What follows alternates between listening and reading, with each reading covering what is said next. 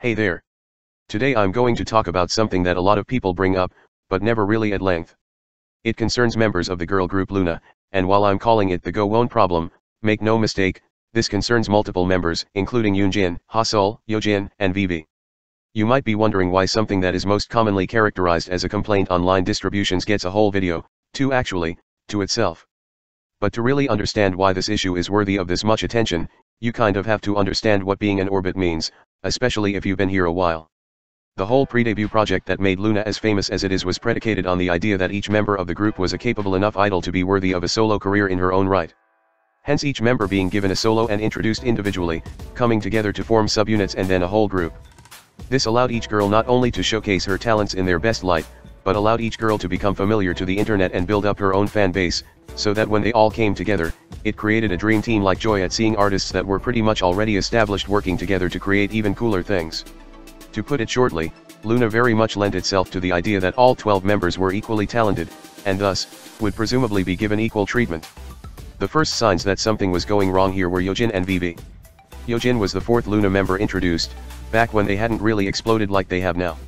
While she was given a solo, she was not given a subunit to participate in, with Luna 1/3 debuting Vivi instead. This is easily explained, since being only 14 at the time, she was too young to legally perform on stage. It doesn't explain why her Luna TV arc stopped with photo shoots and never went into the actual music video, but I digress. Then there was Vivi, the fifth member. Fans noticed that, while she was putting out music with her subunit, she got a lot less singing time than her peers did. This too, comes with a handy excuse, because Vivi was foreign. She is a Hong Kong native, and barely spoke any Korean when she joined the group, so pushing her to sing too much in a language she was not familiar with was not a wise idea. To compensate for this, rather than a solo and a B-side, she was given two versions of her solo song to sing with different compositions, and featuring a different Luna member on each. The first was third member Haseol, but the second featured Jin-Sol, who had not yet debuted. Which brings us to Odd Eye Circle. While they typically don't receive too much of the Gowon problem themselves, it's still worth dipping into. Jin-Sol was not the sixth member to debut after Vivi, but the seventh. The sixth was Kim Lip, who became an internet sensation with Eclipse, essentially putting Luna on the map. Being added to NASA's 2017 playlist didn't hurt, either. Jin-Sol followed up with an even greater success, fine-tuning the sultry R&B Kim Lip brought into a super cool, fast-paced future bass track. The new batch of Luna girls promised badassery and ferocity, and then came Cherry to round them out. Cherry debuted with Love Cherry Motion, which unfortunately put a lot of people off. There was immediately a noted drop-off in interest, which I attribute to the hook of her solo taking some time to come in.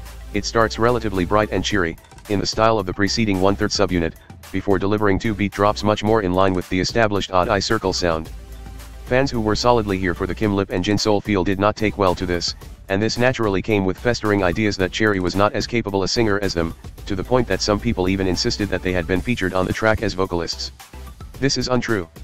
Looking at Cherry's case here, which was not helped by accusations of over-sexualization of a minor, which you can examine on your own, you can go back and spot a similar problem with members as early as Yoonjin. Heejin was, up until Kim Lip, the most popular member by far, and this was reflected in the traffic her solo received. The second member, Yoonjin, who debuted directly after, did not get nearly the attention she did, and her solo remains the least watched among all 12, even 4 years later. When you look at Cherry, this starts to add up. Member Heejin was introduced with a very strong vibe, a lot of energy, and an extremely catchy, jazzy song. Yoonjin, who sang the soft, mournful ballad Around You, was doomed to exist in that shadow, as concept took precedence and became perceived as talent and worth as a vocalist. But I can complain about the relatively one-track mind of K-pop fans another time. We're going this far in so you can understand that what happened with Gowon was well established, and that at this point, Blockberry Creative really should have known better. Odd Eye Circle, even if there were some bumps in the road with Cherry, was still far and away more successful than 1/3, if more so overseas than on home base. This created a great environment for the following subunit, YYXY, to flourish even faster. In came Eve, who was a skilled dancer, and then Chu, who was a surprise powerhouse vocalist and sudden icon for lesbianism. Just like Yoonjin had to sit in Heejin's shadow and Cherry in the shadow of Kim Lip and Jin-Sol, Gowon debuting directly after Chu was not the best way to enter Luna.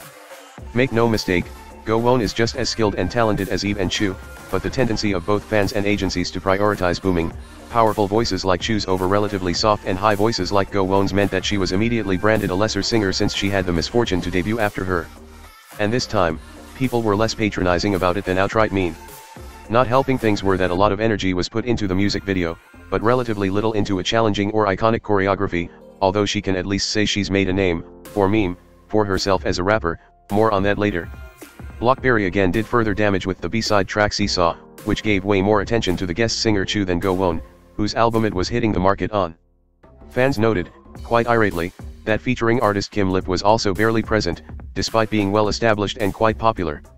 After Go Won came a month-long break, after which Olivia Hay debuted as the final member of Luna. Being the last member in a lineup that had taken a year and a half to complete, Olivia was pretty much guaranteed to be a hit with Luna fans, even if she hadn't had a music video concept that was much more user-friendly and promotable than Go Won's, along with challenging choreography and features by popular members Jin Sol and Heejin as rappers. So you can kind of see where this is headed. Chu has exploded onto the scene, Olivia Hay hit the deck running full speed, and Eve's own somewhat smaller fan base was rapidly picking up energy, leaving Go Won in the dust. Did this trend of mismanaging and slight chilling continue into the subunit era and the full group era? Well, yes. It wasn't as extreme in Beauty and The Beat, which ranged from giving Go Won almost nothing to letting her have a healthy spotlight, but there was also no YYXY repackage, in contrast to One Third and Odd Eye Circle, meaning there was less chance for Go Won to show her stuff. Instead, Luna transitioned straight into debuting the full group, which is definitely where problems started showing themselves. The pre-debut song Favorite, an iconic song in its own right, was said to declare the signature sound of Luna at its complete form, which is more or less true, for better or for worse, and there is a worse.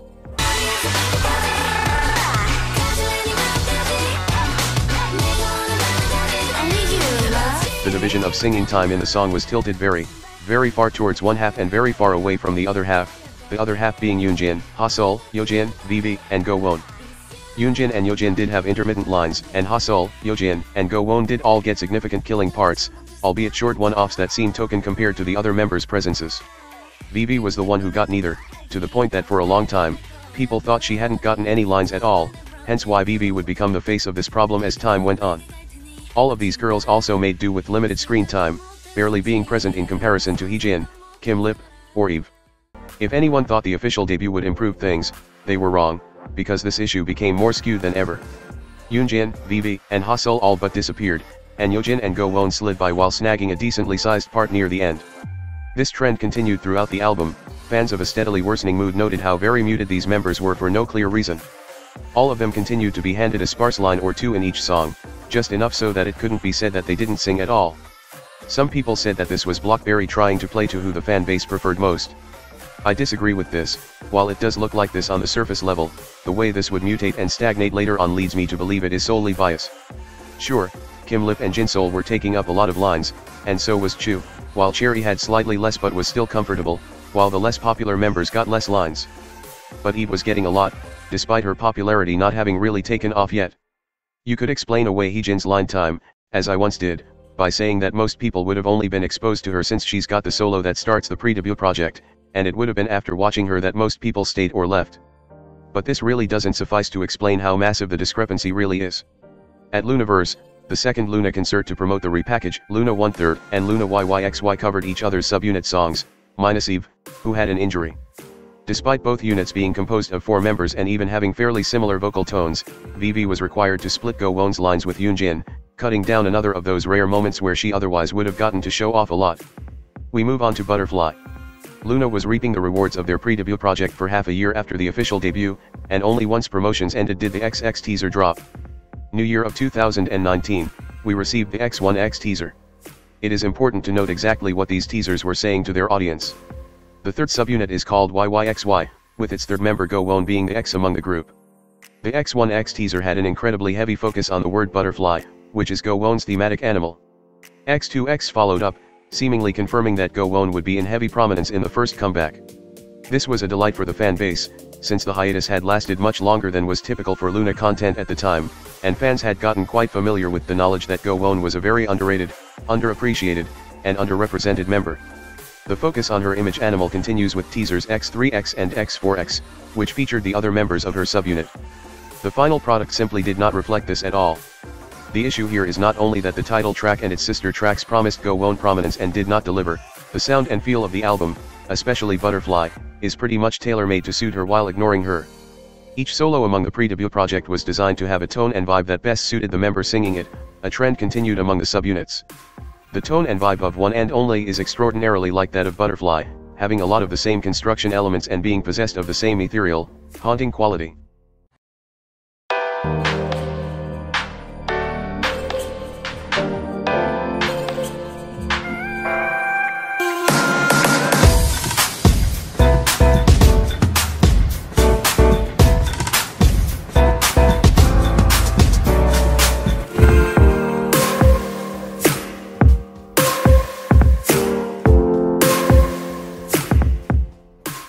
The presentation of Butterfly is all about high singing tones and falsettos, which Go Won absolutely excels at, as she has the highest voice register of the group and could easily nail the more demanding notes. Of all the times to backpedal on giving Go Won overdue lines and center time, this was the most disastrous time, because it is highly unlikely that they are ever going to release a track that suits her as well as this one did. This was the one ball they shouldn't have dropped, only for them to fall right back on Heejin and Eve. Go Won doesn't even sing the title line Butterfly once. Many people fondly remember the XX era as fixing a lot of the screen time and singing time issues of Plus Plus. I disagree, and the ultimate rundown tends to support my take on things. If you look at the way lines are divvied up among this album's tracks, not much actually changes, barring a few bones being thrown to members like Haseul and Vivi, who get to have a lot of lines on one song or two each. The way the final ranking stacks up is almost completely unchanged, simply being far less extreme than it was before. So while we do have a massive improvement from the distressingly unfair scenario presented in Plus Plus, it's not exactly as though Blockberry Creative were straining too hard to give fans what they were actually hoping to see. I feel as though I was the only one not shocked by what happened in Hash, perhaps because I was so alone in being rather dissatisfied by XX. If fans were displeased by Plus Plus, Hash was not going to give them any mercy, but I'm getting ahead of myself. Hash came almost an entire year after XX, and 2019 had been a very disastrous year for Luna. Butterfly was the last song Jaden Zhang wrote for the group, and he left almost immediately after its release. By now, Orbits understand that Jaden Zhang was the creative producer for the Luna project, and also possibly the devil himself. As 2019 wore on, presenting sabotage after sabotage and inexplicable million-dollar lawsuit debts, Orbits were simply desperate to see Luna again and know that they could shake this off. And then 365 was dropped in December. Like Favorite before it, it was a lead single designed to tease an upcoming album. While a very heartwarming song addressed directly to Orbits to express the love and gratitude Luna had for their support throughout a very hard year, fans were able to, quite uncomfortably, identify yet more disparity in the way lines were divided, being somewhat less equal than Butterfly, but not as hilariously unfair as Hi Hi. This put 365 firmly on the bad end of line distributions. Even though this was a ballad track, members who before had been propped up as ballad singers were still being highly overshadowed by the same few members. Yoonjin, Haseul, Yeojin, Vivi, and Go Won were in the exact same sore spot as always. 365 is unfortunately one of the more evenly distributed tracks on the Hash album. Many Orbits are understandably shocked at just what happened with Hash, and are forcefully reminded of the Plus Plus album. And I would, again, like to correct them. This is not a revisitation of an old album's problem, it is a worsening of a recent one's issue. So let me give you the rundown. Hash, featuring title track So What, is a continuation of the theme of female empowerment Luna has espoused since XX and Butterfly. Rather than the dreamy, floating tone of realizing one's full potential, So What is an aggressive, badass track designed to make one feel the heat of actually fighting to reach that potential, despite all obstacles. Just like with Butterfly, Go Won featured prominently in a teaser reserved pretty much to herself among extras. So, no one knows what is on the back of the moon.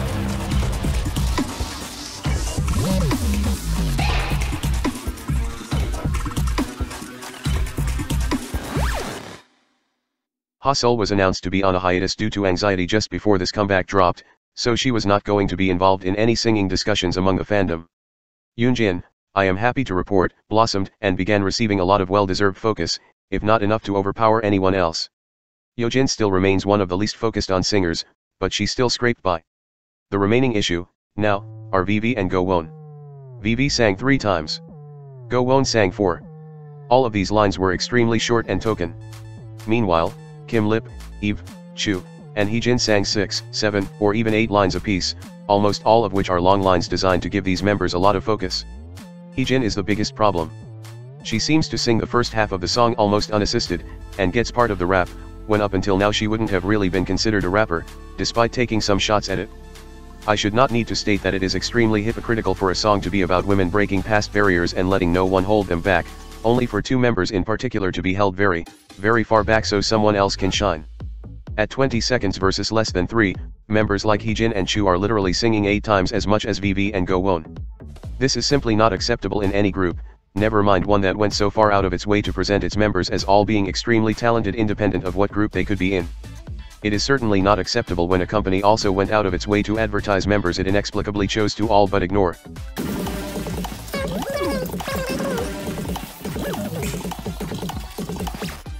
VV had been living in the country for 4 years when So What was released. It is simply not possible her proficiency was lacking to such a degree as to warrant this. Luna had at this point tried out quite a few concepts, so it's ridiculous to imply that some members simply suit certain songs more than others when the pattern remains unchanged the entire way through. Now, we come to 12 o'clock, led by title track Why Not, and again continuing the female empowerment theme. And this problem is still presenting itself, again with the same few members, and most particularly Gowon. While not heralded by a dramatic set of teasers, 12 o'clock is nonetheless still an exercise in throwing bones and not making any commitment to changing. While Kim Lip, Eve, and Chu aren't holding on to half the song themselves anymore, and VV has some chorus lines that are so unchallenging as to be suspect, Heejin and Gowon are still singing the same way they've always been singing. While the fat has been trimmed off the meat, there's still a big giant bone running through it, and that bone looks like one member singing for 30 seconds and another one for less than 5. In fact, if you look at things on a member-by-member basis, things haven't changed at all. Heejin still sings almost the entire first half of the song plus a rap, and Gowon only opens her mouth twice, which is actually worse than before. And yes, this is a trend that continues through the album. If 12 o'clock did any one good thing for the fan base, it was changing the title of this video from the VV problem to the Gowon problem. The familiar drum beat of angry VV fans meant that Blockberry probably knew they would get skinned alive if they relegated her again, but this did not sway them into changing a damn thing for anyone else. Orbits, at least, after months upon months of making VV the face of this problem and often forgetting anyone else, are realizing that the problem goes deeper. There are simply no excuses left. With how this group was built up, there never should have been reason to make excuses in the first place. BBC's biases have long since bled out into fandom and erased the bumpy but otherwise diverse attentions Luna were getting pre-debut, and the bias listings are skewing more and more to match the frustrating situation we've been in for a while. As for me, I know better than to get my hopes up. But it sure would mean a lot to me if Orbits as a whole could be as angry about this as I am. Yoonjin and Haseul deserve better. Yeojin deserves better. VV deserves better. Gowon, in particular, deserves better than this, and I will not stop saying this until it's fixed.